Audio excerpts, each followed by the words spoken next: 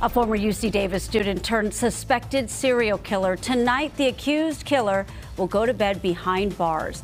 But before the murders, Carlos Dominguez was a UC Davis student and a former honor roll student. So how did he become a suspected serial killer? CBS 13 Tori Apodaca joins us live from the Davis Police Department, getting answers about the suspect tonight. Tori.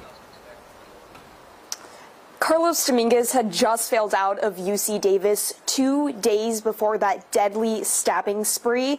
And we spoke with people who knew Dominguez back in high school, and they say they never could have imagined him carrying out violent attacks like this. So that means what changed? Out of all the who I've coached, I wouldn't have thought he would do something like that. Those are the words of Carlos Dominguez's former Castlemont High School football coach, James Barnes. Another goal is to become better persons in life. That was Dominguez 6 years ago, talking on Castlemont football's Instagram page about the goals he had for the season. He wasn't that aggressive of a football player and never had any anger issues or discipline issues on the field. But Dominguez could soon be facing the highest discipline possible, either life without the possibility of parole or the death penalty. This was him in court Friday, accused of 2 deadly stabbings and 1 attempted murder. In high school, Dominguez was pictured and profiled in an Oakland Unified School District mentoring in medicine and science program. He said he aspired to be a doctor. His academic experience is no joke. It was probably very hard to get in. Dominguez had transferred from Laney College in Oakland to UC Davis in 2020. The biological science major had failed out of UC Davis just 2 days before the first deadly attack. Dr. Robert Shug, a serial killer expert, gave us insight into what may have switched. If he's pre-med, there's probably a lot of expectations. Standards are very high, so perhaps a lot of stress and anxiety. When police found Dominguez, he was in the same outfit witnesses said he was wearing during the violent attacks.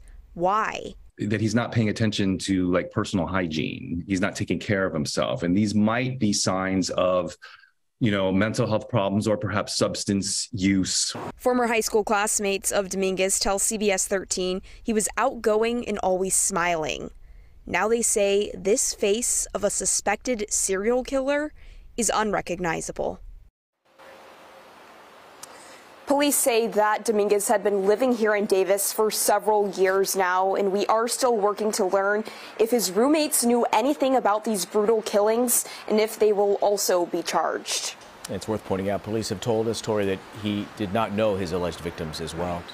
Thank you, Tori, live from Davis Police. CBS 13 confirmed today immigration is now involved in Dominguez's case. That's right. According to an official with ICE, Dominguez is from El Salvador, came to the U.S. as an unaccompanied minor around the age of 7. And as Tori mentioned, the DA filed an enhancement that will make this case eligible for either life without parole or the death penalty. But he could also face deportation. We're learning ICE has placed a detainer on him with Yolo County, so they could take custody of him and deport him should he be released. If he is sentenced to life without parole or the death penalty, it's unlikely he would be released, but not impossible. Lots of moving parts with this. As you know, we've been following the Davis stabbings investigation since the beginning. To see our full coverage, go to our website, cbs13.com.